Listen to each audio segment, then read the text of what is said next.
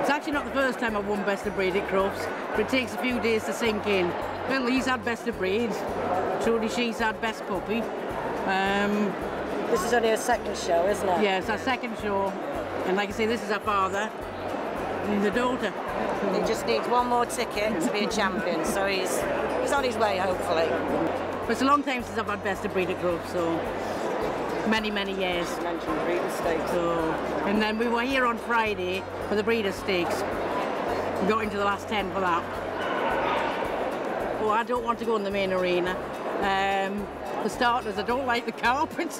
No, it's pretty dreadful. But no, it's just too much.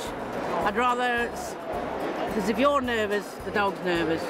So I'd rather send somebody in with them who's not as nervous. Yeah, professional handler.